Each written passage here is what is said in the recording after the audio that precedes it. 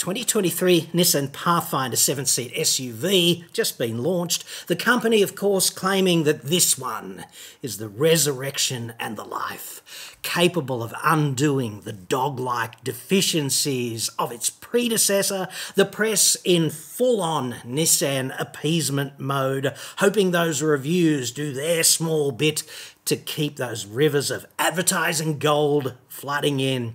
And here are you, cash in hand, on the counter, ready to drop the big bucks. I'd suggest press pause, dude, and just have a think about the issues I'm gonna raise.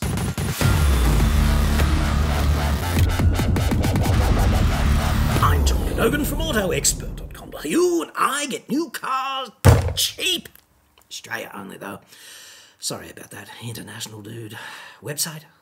Card? Now, very confronting for me to say this out loud, but I've been doing this for more than 3 decades. And for most of that time, I've been concentrating on mainstream cars that ordinary dudes and dudettes in Australia actually buy. Not the 911s and GT3s and, things of M5s that you tip into turn 1 at 250. Even though that is quite entertaining from time to time, but I've tried to concentrate on mainstream metal that ordinary people buy. And I listened with interest to Nissan's recent claims about the tacit de-shittification of Pathfinder with this latest iteration. And I thought, why don't I steelman them? Why don't I try and make this case objectively by looking at the new one and putting it in complete context in relation to its competitors and where Nissan is commercially in this country right at the moment, and see if the new one is actually a contender for you. And guess what, dude? I tried. I tried as hard as I could. I tried really, really hard. And I failed. I failed dismally. And I'll lay out the complete case for you about why the Pathfinder is not a contender in my view next. This video is sponsored by Olight. Olight torches make ideal Christmas presents. I've been carrying this one every day for more than a year now. It's been great, reliable, tough, versatile, and of course, brilliant. Olight's Black Friday sale is in full swing right now and concludes on the 29th. I've selected 5 of my favourite Olights today for your car, home, EDC and Fat Cave. Links in the description, plus a discount code AEJC for 12% off outside the sale. Marauder Mini first. It's dimmable but retina scorching if you max it out at 7,000 lumens.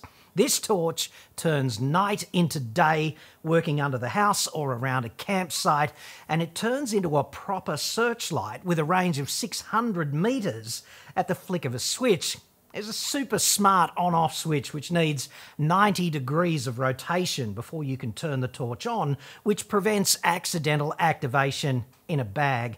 Proprietary USB to magnetic coupling to recharge, which is a great system because there are no ports to clog up with mud and other environmental debris. Warrior Mini 2 is my favourite Olight and also my preferred EDC. It's drop tested, waterproof and super bright. There's a side switch for more delicate work and a tactical tail switch if you ever need to whip it out really fast under pressure. The Warrior 3S is essentially the bigger brother, same overall functionality, only brighter and tougher, but still pocket-sized. The full tactical option is the Warrior X3, which is a bit too big for a pocket, but tough and super bright. It's great for security work or search and rescue. A decent size for a duty belt, but it will not weigh you down. 3 glass-breaking zirconium beads on the bezel if you ever need to breach a tempered glass window and rescue someone. I certainly hope you don't ever need to do that, but it's kind of nice to have if you do. They all use the same brilliant magnetic recharging system as the Marauder Mini. And finally, the swivel. This is a sensational work light that fits in a pocket. It's also a torch. The base is magnetic as well as a snap hook if you ever need to hang it in place under the bonnet. It'll stick to the car for changing a wheel at midnight and you will have both hands free. You can keep it charged easily in the car via USB. I've got a swivel in the Fat Cave and a swivel in the car and a Warrior Mini in my pocket right now. that's kind of how I roll, and I am typically very hard to please. So that's got to tell you something. Links in the description. Sale runs until midnight on the 29th, plus that code AEJC for 12% off after that. Big thanks to Olight for being a solid supporter of this channel throughout 2022, helping make reports like this possible. Okay, so this is a report in 3 parts, okay? And the first part is Nissan a viable alternative to other mainstream car makers in 2023? Because if you buy the Pathfinder, you will have Nissan for in-laws, right? You're going to marry the Pathfinder, they're your in-laws. Are they going to be the in-laws from hell? Or are they rock solid? Are they going to stand by you? So I looked at that, and then I looked at the objective set of mainstream competitors, because what I wanted to do was make the case for the Pathfinder. I wanted to say, well, Pathfinder is better than that one on these grounds and better than that one on these grounds, and therefore it is a real contender. And that ended badly, I'd have to say. And then I thought the third thing that I want to do is, if you're in the market for this car, you're probably watching endless reviews and reading endless motoring media reports, many of those in Australia. And in my view, the Australian motoring press has failed to hold car maker claims up to objective scrutiny, and their inability to do this is getting worse. And this is because advertising, car maker advertising on car editorial websites is the mother of all bad incentives, because car makers are certainly not above threatening to pull their ads in relation to any negative comments, no matter how fact-based they are, no matter how objectively true.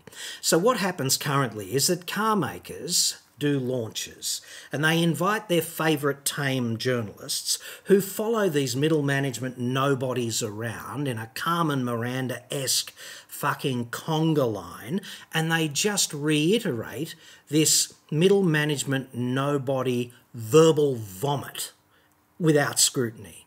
And this adds substance to what are often, in my view, bullshit claims. And I'm going to lay that out for you here as well. And they're not going to like it. I'm not going to care. Promise. I don't want a Christmas card from Nissan or any other frigging car maker, and I certainly don't want to drive their product or go on any launches, because you don't have to do that to know that this vehicle is still a dog. So let's start with part 1, the problem with Nissan. And you have to be a student of automotive history to know what the problem is. It's really GFC-inspired R&D brain death syndrome. Because during the global financial crisis, Nissan had a meltdown at the highest level and just stopped innovating. And they've never really started again. Like, it's a tragedy, because they were something and now they're nothing. Okay? There's objective data to support this. And what happens, of course, is that if you're a car maker and you stop innovating, for the next few years, your product is still reasonably current, reasonably contemporary. And after that, it just marches off a cliff. And so do your sales. And there is objective evidence for this. So I'm going to lay it out. I went back 10 years to 2012, which is 11 years, I know that, but it's 11 data points across a time scale of 10 years. So in 2012 in Australia, Nissan was selling 79,000 vehicles, which is considerable, and they enjoyed a market share of 7.2%. Okay, and that made them a player. This is 10 years ago. 2017, we're fast forwarding 5 years. 79,000 sales had dropped to 57,000, and their market share had dropped from just over 7% to just under 5%. So this is a collapse of roughly a third, which is significant. But if you go forward another 5 years to full year 2021, those 79,000 sales in 2012 had dropped to 41,000 sales in 2021. And this is a collapse of nearly 50%, just under 80 to just over 40,000 sales. Their market share had gone from 7.2% to 3.9%. And this year, we've got 10 months of sales data. I extrapolated that up. They're on track, if that's the right word, for 26,000 sales this year. So this is a decade-long phenomenon. It's a sales collapse, a train wreck in slow motion. And you need to care about this, because if you're not a student of the industry, you might think that car companies are full of car enthusiasts. They just all love cars. They live and breathe cars. And it's not the case. Generally, at the highest level, in the senior executive management meeting, almost nobody gives a shit about cars because they're in the money business. They're bean counters or lawyers who became bean counters, or economists who became paper pushers for a car company, you know? They could be doing the marketing for friggin' fruit and vegetables next week and it wouldn't make any difference to them, you know? Incontinence pads or cars, all the same, right? It's just money and how can we make more of it? And when you've got this train wreck in slow motion, which this absolutely is, what do bean counters do? They go, well, we've got to cut costs. We've got to boost the bottom line by cutting costs. And what do? They say, do we really need these big inventories of spare parts on shore? And how can we reduce the cost of warranty and things of this? Do we need to train all those mechanics quite that hard? That sort of stuff, right? They just cut all of that stuff back because this is a way of artificially boosting the bottom line, because they can't fix the fundamental problem, which is that the product is shit and people don't buy it anymore as a consequence, right? So I also looked for context at what happened to other major Japanese car makers in the same time period. Toyota went from 218,000 sales in 2012 to 224,000 sales in 2021. Mitsubishi went from 59,000 sales to 68,000 sales in the same time scale, and Mazda went from 104,000 to 101,000. So this is telling me, this reasonable consistency of other Japanese big players is telling me that Nissan's trajectory is due to Nissan's behaviour. It's not a market-wide thing. This is not the rise of the Chinese incrementally consuming sales from the Japanese. It's not the rise of the South Koreans. In fact, in the same period, Hyundai came back about 20,000 sales, whereas Kia came up about 40,000 sales. So they've kind of inverted their relative positions, but not by enough to impact Nissan. And it's Nissan only, right? It's not the rest of them. So this is a Nissan-specific sales collapse phenomenon, and it impacts you if they are your friggin' in-laws. It just does. And therefore, you need to have a rock-solid objective case for why the Pathfinder is the best vehicle for you if you want to shoulder the burden of this ongoing collapse, more cost-cutting, less support, less availability of spare parts. Ultimately, of course, there is going to have to be a reduction in the dealer network because you can't sustain the same volume of dealers when you've got sales that are really just collapsing. What we're looking at in 2022 is a 2/3 collapse. Nissan has thrown away 50,000 customers in the space of 2012 to 2022, unless there's a miracle in November and December this year. Okay, so that's kind of where this is. And it's a tragedy because they used to be something. They were really good. And now they're not. So is there a case for the Pathfinder that means you can embrace this risk? Incidentally, what it also means, this kind of collapse, is that dealers are multi-franchised and they look at which brands are making them money. And that's where they devote their resources at a dealer level. So if you're a dealer and you've got 5 brands and one of them's Nissan and you've had it for 10 years and sales have come back, you've lost 2/3 of the customers you enjoyed 10 years ago, and this is an ongoing thing, what do?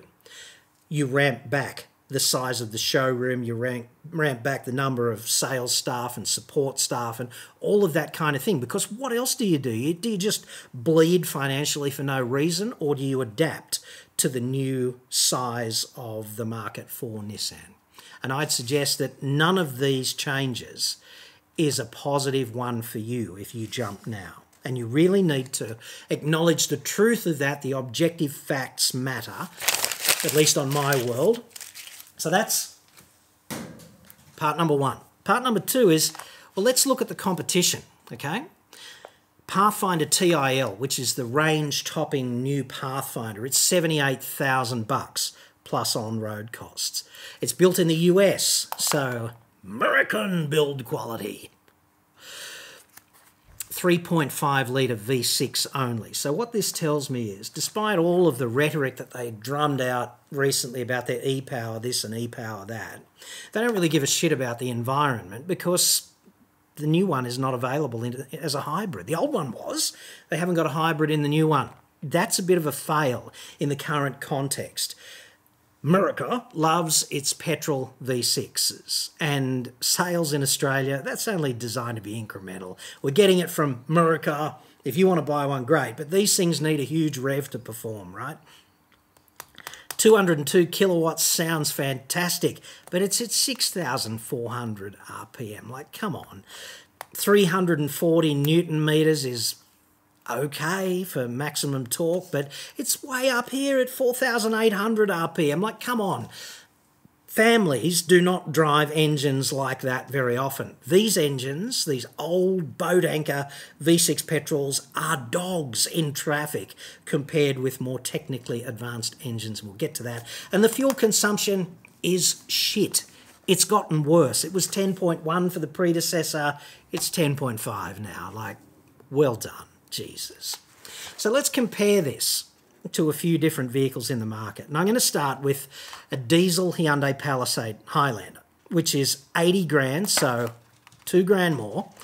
But it's made in South Korea, and vehicles made in South Korea are substantially better in general on a quality point of view compared with vehicles made in America, because quality doesn't matter in the American market. You know, that's a historic fact. The diesel Highlander has one more seat. You can get it as an 8-seater. It's a 2.2 and 7.3 litres per 100 kilometres. So it's roughly 25% more fuel efficient than the brand new Pathfinder. And although it only makes 147 kilowatts, which is 50 less, and that's substantial, it makes it at 3,800 RPM. And what matters even more is the torque production, which is 440 Newton meters from 1750 to 2750. So this thing is making its maximum torque where you drive normally, in that rev range where the vehicle is operating. You haven't got to wait for it to kick back 3 gears and rev its tits off and start charging you the national debt for its drinking problem just to get it to perform in traffic. It feels effortless in traffic. That matters. It really matters. So, Palisade, more accommodation, cheaper to run, better to drive, much better support from Hyundai compared with Nissan, in my estimation. So let's compare it to Sorento GT line plug-in hybrid electric vehicle, the PHEV.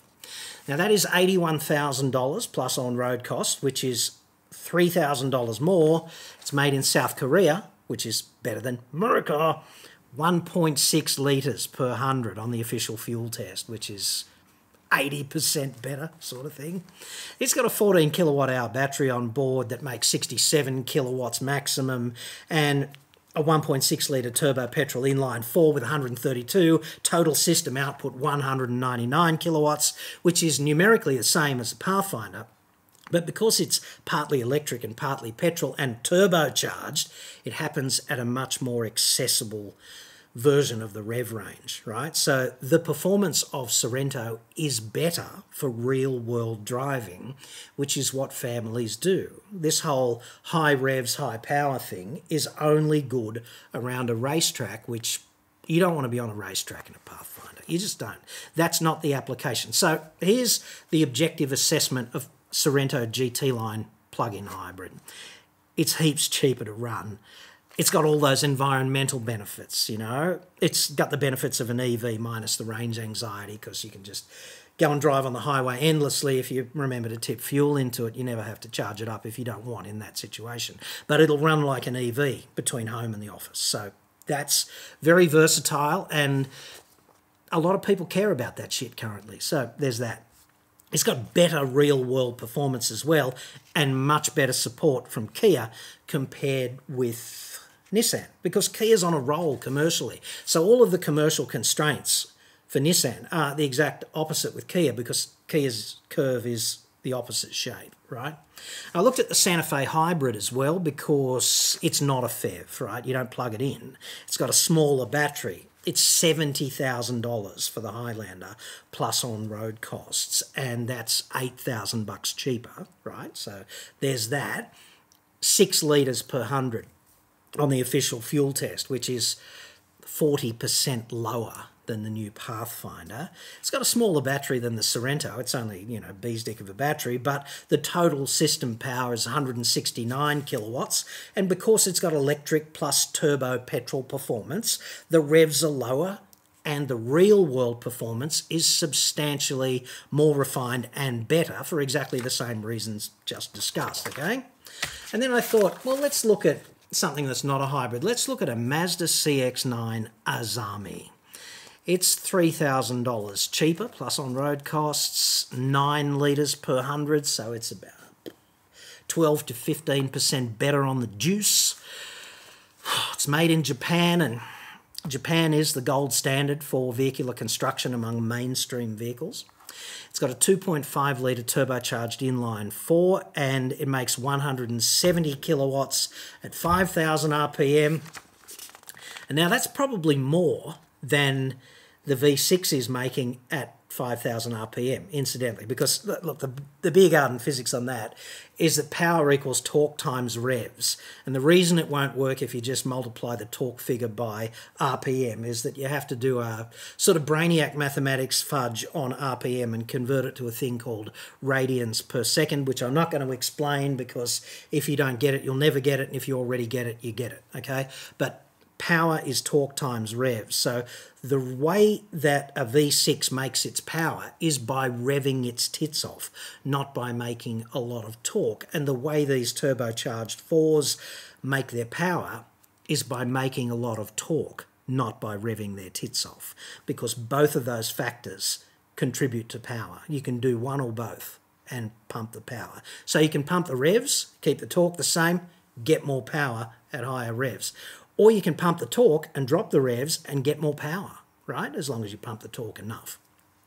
Engine designed for dummies, okay? Now, the Mazda CX-9 makes 420 Newton meters at 2,000 RPM versus 340 at 4,800 for the new Pathfinder with the decade-old V6 petrol engine. So there's that. It's just going to go better in the real world. It's got better real world performance, it's cheaper, and you get better support from Mazda than you do from Nissan. So there's that, dude. Then I looked at Toyota, because Toyota is the darling of the market, and people who love their Toyotas, they love their Toyotas, right? Toyota Kluger Grande Hybrid, $76,000 plus on-road costs. So $2,000 cheaper, plus it's a Toyota, and resale value of Toyotas, come on, dude. It's got roughly half the fuel consumption, 5.6 versus 10.5. It's made in the USA, so line ball on that.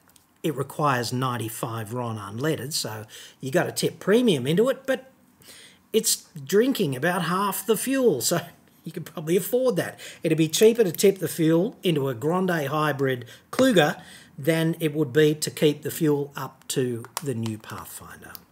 Total system power from the 2.5 inline 4 in the battery system, 184 kilowatts versus 202. But once again, it'd be at lower revs, which is where you drive your family transport 7-seat SUV shitbox, right? They're facts, dude. They're called facts, okay? Cheaper, better support, therefore better car. What is the objective case exactly for Pathfinder? Because I'm not getting it. And then I thought outside the box. If you're just a breeder and you want a big breeder bus, what do you buy? The obvious objective answer is a Kia Carnival, okay? Kia Carnival Platinum Diesel, 72 grand plus on-road costs. So $6,000 cheaper than the Pathfinder. Doesn't have all-wheel drive, but 6.5 litres per 100, so what's that? About 40% less fuel consumption. Made in South Korea, better than America. 2.2 diesel, it's got two-wheel drive, front drive, 8-speed auto, 148 kilowatts at 3,800, 440 at 1,750 to 2,750.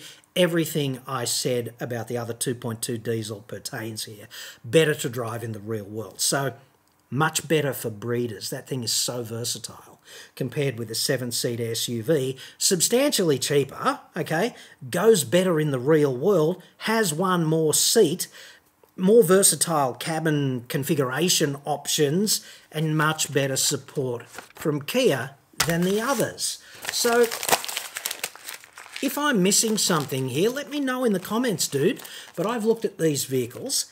I've driven all of them. I haven't driven the new Pathfinder, I haven't driven the Kluger Hybrid, but I've driven every other one of those vehicles, the Sorento, the Santa Fe, the Carnival, whatever, the CX-9, and there's nothing wrong with them, and on objective facts,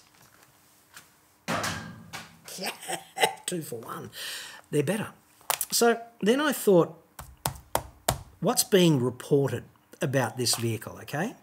Out there currently, what are the journalists saying? So I was awake at like 3 o'clock in the morning, as you do, the other morning, and I don't know why, maybe the cemetery was calling to me in my dreams saying, not long now. Something like that. It's a bit Edgar Allan Poe, isn't it? A commenter alleged that I was a bit Edgar Allan Poe about that. I actually find it quite amusing that the cemetery is beckoning to me closer every day. Everything's a clock, dude. Second law of thermodynamics. So I thought, what can I do to cure this 3 a.m. insomnia? And I thought, I know. I'll read something from Cars Guide. Yes. Cars Guide's very interesting to me because Cars Guide is so bad that Rupert sold it, right? Rupert disposed of Cars Guide because it was so commercially good for him, okay? And he sold it to eBay, which... and then Cox Enterprises got involved, those Cox. I love that. And that was so good for eBay that they fucked it off as well, and they fucked it off to the Norwegians, who thought it was a good idea for about 3 days until they put it on the market, and I don't know who owns it. Who owns it now? It's got to be like a 4chan or the Lizard People, something like that. That's the ownership trajectory anyway. So, look, if you are a Lizard person and you've just started watching my fine channel, please accept my unreserved sympathy as to the recent death of Queen Elizabeth II. Too soon? Now, Andrew Chesterton, who is actually a very good writer who works for Cars Guide. I rate Chesty, he's a good bloke, but he is in this unfortunate position of having to join the Carmen Miranda conga line and just regurgitate whatever these middle management nobodies say from time to time at launches. Has written a piece about Nissan's claims in relation to the new Pathfinder. Okay, you can find it online, it's there. I'm in no doubt that Chesty has faithfully reproduced exactly what the product cheese at Nissan Oz had to say. He's a dude named Martin Longueyroux. And I've never met Mr. Longueyroux. I've always wanted to interview the 4th Earl of Longueyroux in his castle in Bordeaux.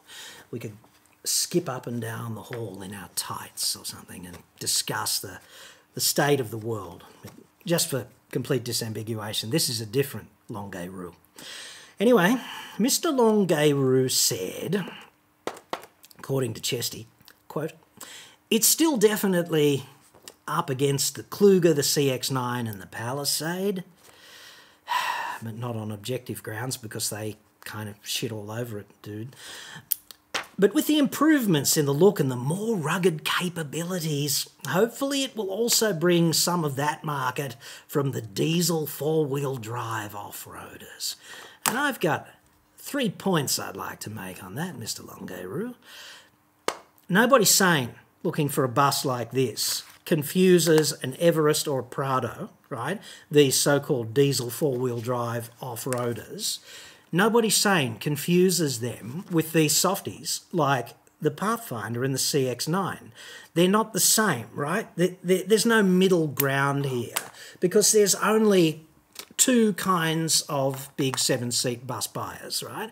There's your blue singlet piss creaky, and all he can fantasise about endlessly is hooking up his acoustically transparent aluminium chitoir and taking his lovely wife and their conjoined effluent out there on the road through endless busted-ass cattle scrub to the creek, where hopefully one or both of them can get taken by a crocodile or beaten to death by a cassowary or gored by a friggin' water buffalo or eaten by a great white shark, stung by a box jellyfish or jabbed by one of those toxic cone shell thingos in the beaches up there, or stand on a stonefish or get stung by a blue-ringed octopus or bitten by a death adder or a brown snake, or, you know, is that not half of the tourist attractions for Australia? I should be the minister. Anyway, that's one category of buyer, is it not? And then there's another category of buyer who buys the softie, and what they do is they go to a nice accessible national park one day, living life on the edge, and they drive as far as 400 metres off the bitumen on a perfectly graded piece of gravel, and they camp in between tour buses and other people in there, smelly people, admittedly, in their Subaru XVs and things of that nature, and they all think they're having a big adventure in the bush. There's no middle ground. There's no one who just does something, and there's only this extreme or that extreme. It's not a scale, is what I'm saying. It's only this soft adventuring, and then there's this hardcore piss creaky and nothing in between. Daylight in between. Black hole in between. You never go back, sort of thing. Right. So the second point is that Pathfinder is objectively outclassed by every mainstream competitor. Like, make the case for me that it's not. If you can see some respect where it shits all over the rest, then you let me know in the comments, dude, but don't start with, oh, I reckon, I've had 15 Nissans. Don't start with that. Start with the fucking facts. Let's live in a world based on facts. Make the case why it's better. I double dead dingoes donga dare ya. Point number 3, these alleged more rugged capabilities of this new Pathfinder. Now, it looks better. It's got a 9-speed auto now instead of that shitful CVT. But what are these exact more rugged capabilities? I know it's got a knob on the console where you can cheekily engage it in mud and ruts or something, but what are these rugged capabilities? Because I had a look at this car. I drilled right down into the specs, dude. Still got a space saver. It's got exactly the same old tragic V6 engine that's decades old, with exactly the same outputs. They didn't even give it a cheeky little Joan Rivers and give it 2 more kilowatts or 1 more Newton meter. They didn't do that. It's the same. It's exactly the same. And the fuel consumption's actually increased. Well done. Okay, it's got exactly the same towing capacity. It's the same weight, the same size. Like, it's within a bee's dick all around of the same size. It's got exactly the same wheelbase. And what this tells me is that those mother lovers have used as much of the old platform as they possibly can, because the wheelbase is exactly the same. I'd like to get under there with a ruler, the old one and the new one, and just measure some stuff, because I think there'd be more similarities than differences. Down there, just saying.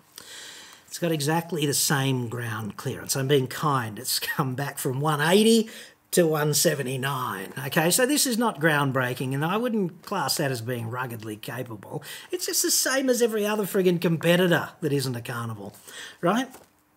The only difference is they drop. It's cosmetically different. It's got a new interior. I'm sure it's classier. Okay, it is classier. But they dropped the CVT, which was hateful, and they put in a 9-speed auto. And trust me, on an engine as outdated as that old shitter, as many speeds as you can have is better, because it's going to have to jump several speeds from going loping along to overtake that truck. It's going to have to come back 4 ratios to get the friggin' job done. So Mr. Longuerue went on at this point, when if I had been his advisor, I would have told him to stop. He said, so those that don't go serious off-roading, it's those who don't go. They're people. Those who don't go serious off-roading but just want that little bit more. So maybe from the Prado and those Jeep and Everest type customers. If you're a Prado customer or a Jeep customer or an Everest customer and you're thinking about the Pathfinder and you've got them lined up like that going, stop smoking crack. What you've got to do is you've got to get objective line ball competitors and compare them. Otherwise, you're selecting a vehicle without knowing the kind of vehicle you need and or want. Quote, we were fortunate enough last week to take it on some of the more heavy-duty off-road tracks, and it held itself up really well. That Pathfinder is untrafficable on heavy-duty off-road tracks. Like, let's get something that a Prado only just gets up because of articulation and ground clearance, traction, things of those natures that really matter to the blue singlet piss creakian, right? Let's find the limit of that, and then we'll go and put the new Pathfinder on some of those more heavy-duty off-road tracks, and we'll just see how far it gets. My prediction, not very.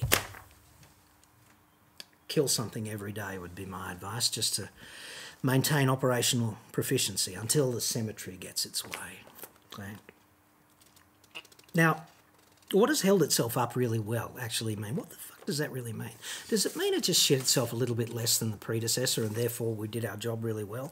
I'm really not sure, but it disgusts me, and I'm being quite sincere now, it disgusts me that the press no longer holds the claims of these executives who speak for the company to account, to objective account, because that's the function, Mr. Bang, that's the function of the press.